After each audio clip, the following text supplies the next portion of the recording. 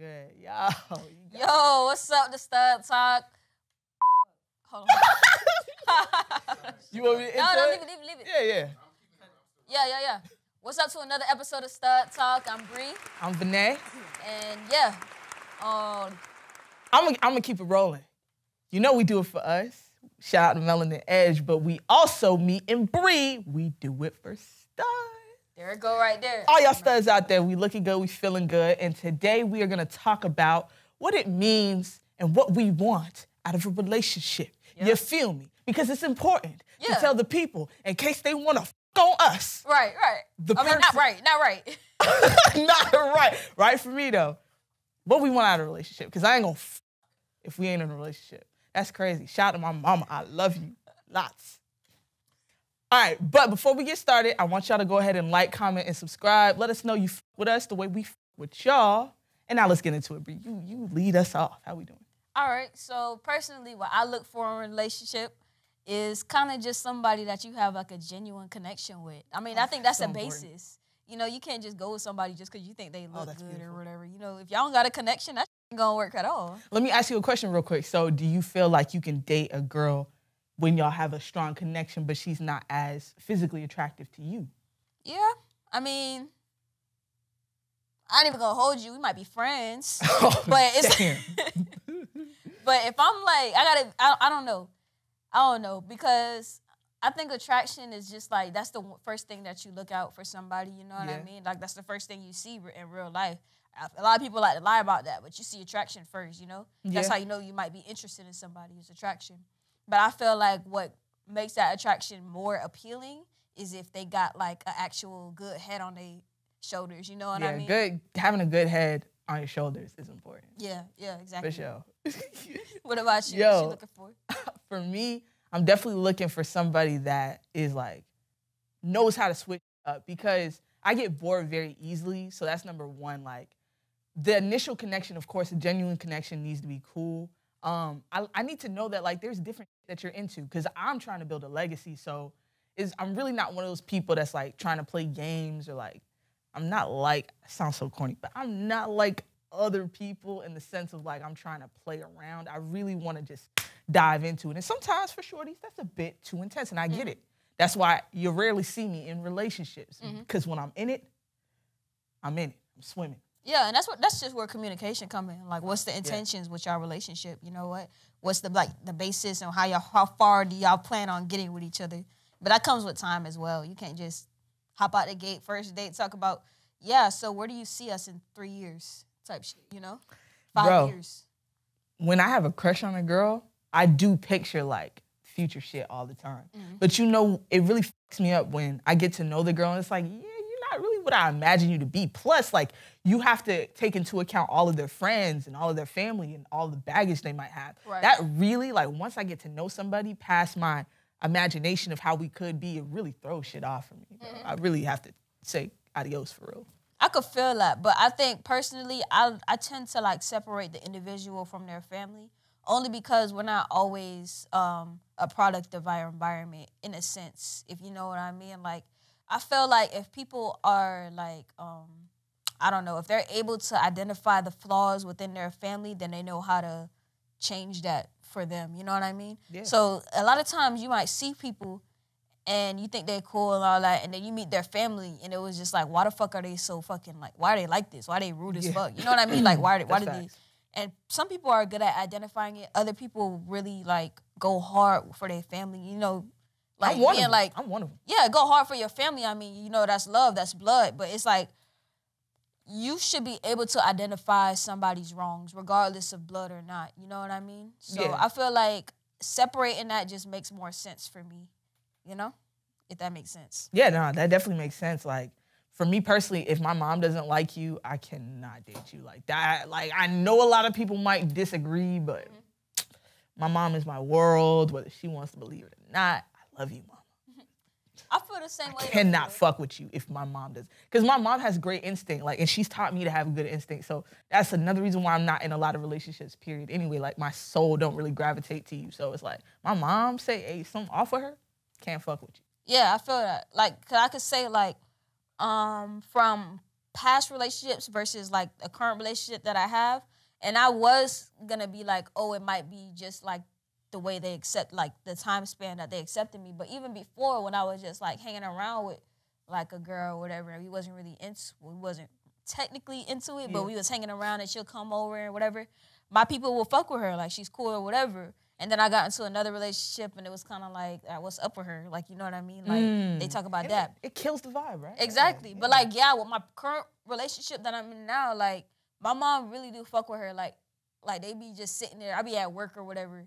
Mind you, I work like 10 to 12 hour shifts. They be out there just chilling, talking, watching movies. She over there doing my mom hair and shit. Like, they really be chilling, and I really fuck with that. Shout out to y'all, bro, because I've seen that. Like, you know, I went over to Bri's house for Thanksgiving, and to see that interaction, it's like, bro, I yearn for that. Like, that's amazing, bro. Like, I can see what you're saying, bro.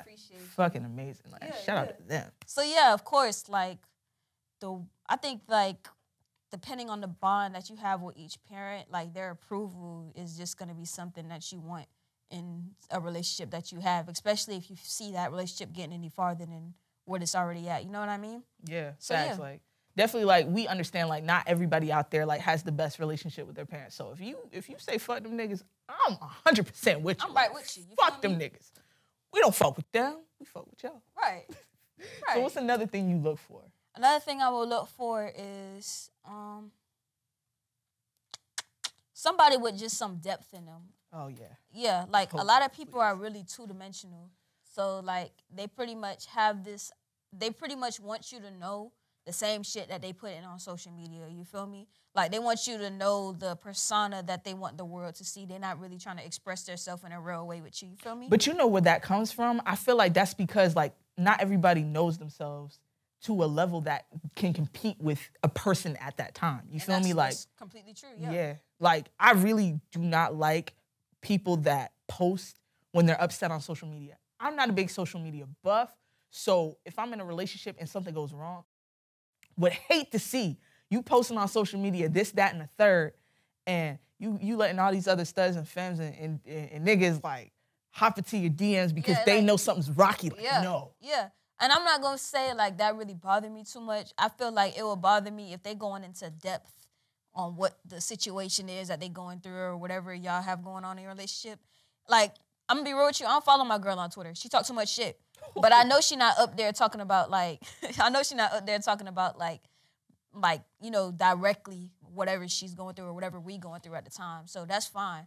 But, yeah, I just stay away from her social media because that might start something else anyways, you know? Yeah, like, sometimes... Because I know you talking about this. Yeah, like, sometimes it's good to, like, keep away from different aspects. Like, I tend not to want to, like, intertwine a lot of aspects of relationships and shit. So that makes a lot of sense. Mm-hmm. But back to what we look for, what we don't look for, you feel me?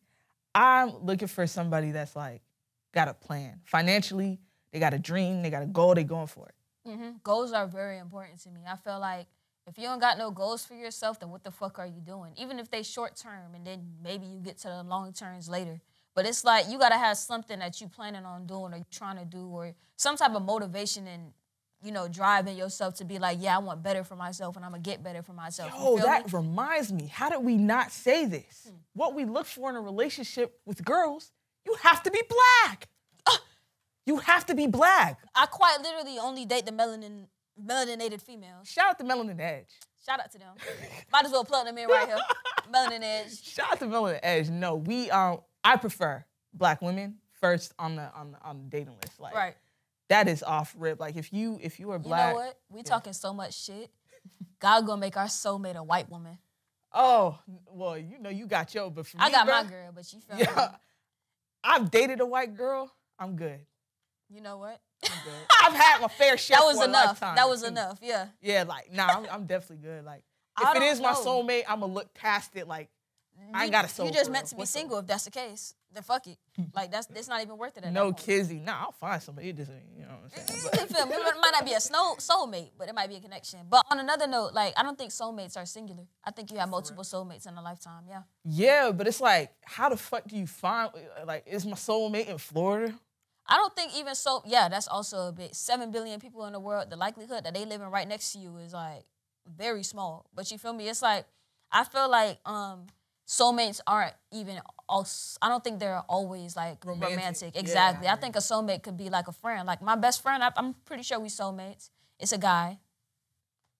If that's not obvious, but yeah. Shout out to guys. Yeah, shout out to the guys. Some of them, child. All of them don't deserve it. Put your shirt back on. Oh, damn. I'm bleeding out. I ain't meant to say that for real. Yo, I'm having fun with this shit. This shit fun. I ain't gonna lie. Yeah. But yeah, I feel like soulmates don't always have to be romantic. Yeah, I agree. It's just really finding them for real. It's like that burning love. Y'all you ever seen like that movie Imagine Me and You? No. You gotta watch it. Like I'm gonna put you on we're gonna talk about all the gay movies, white and black, because we need more We should definitely because we need a lot of representation, and like I feel like there are like a lack of lesbian movies and shows that truly depict what we go through. Right. But Imagine Me and You is like really that eyesight, like a girl is getting married and then like the flower person like sees the girl, and it's like literal love at first sight. Like I imagine that's what it means to be finding your soulmate. Like when you touch, it's electric. So like I really subconsciously wired myself to not settle for anything less. Like I might think a girl is beautiful, I might see her all the time, but like if my shit ain't tingling, it's like, do I really want you for real? Yeah. And I mean, that could also come with time. Like, you feel me? Like you might meet somebody and they not really all that you expected them to be, but over time you start to see like, yeah, I really fuck with you and this might be something better. I fuck with a slow burn too. Like I could not fuck with a shorty or even look a shorty way. Like she could be in close proximity and then like one day I'm like, yeah, I fuck with you. You know what I'm saying? What's the opposite of a slow burn? A slow burn is like fast paced, which I've also been like, I've experienced that too, where it's like, I see you, I like you, I want it, I got it. Like, yeah. And that ends quickly, at least in my experience too, because it's like, you go up fast and you fall fast, at least for me. So it's like, I can't really say that I'm a fan of that because my heart, bruh. I'm not even gonna hold you. A lot of my like actual relationships did happen kind of fast. This one, I feel like, but I think that's what a lot of lesbian relationships, we move fast. Yeah, the whole U-Haul lesbians and shit, how they say. But you know what I feel me? Like, it's like, even with this relationship, in hindsight, maybe it was kind of fast, but I feel like, oh shit, she might have my head, but I think it's March or April we met. So that would be like a year that we known each other, you feel me? I mean, the fact that like you can move fast all day, regardless of where you met, if you feel like that vibe is genuine, then that's all you got to work with. Like you make that shit pop, because I've been in a 3-year relationship and it fizzled out like midway, but we were still together because we got respect. Like, yeah, I mean, that. I'm also no respect on my side, but I feel you. This is another thing. I'm looking for stability. We got to do a fast round. Stability, fine bitches, big titties. What? Juice. Oh, damn. I was going to say something That's what crazy. you're looking for, you say? Now, I was trying to do a speed round because I know we, production, like, wrap this shit up, But, it's a lot. Like, really, like, I'm a serious person.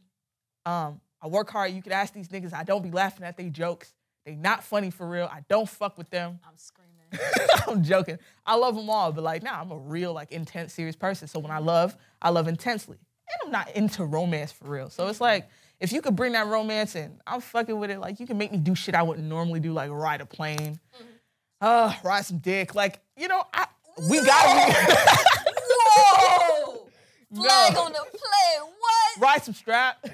Okay, you know joking. what? No. Please don't take me serious.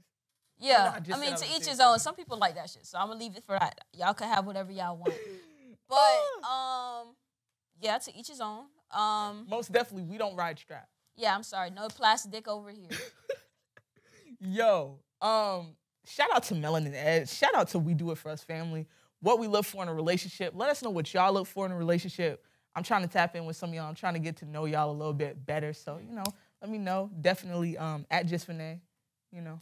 It's all good. Bri Macho, shot by Macho. If you want to tap in for some pictures. Yeah, for some photography, if you feel me, book me.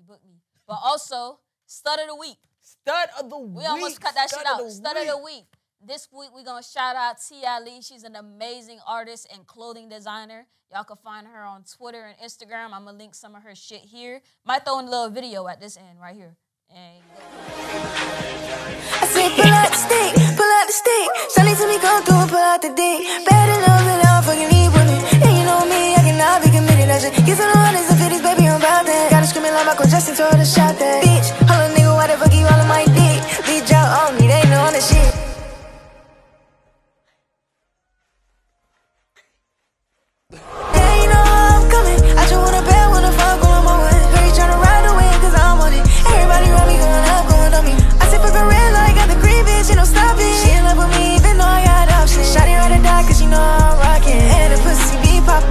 shooter. Hell yeah. And also, bro, I fuck with T. Ali because she fuck with us. I see her in the comments a little bit. Shout out to her. 43 T.I. We do it for you. Yeah. You know what I'm saying? Don't forget to like, comment, and subscribe.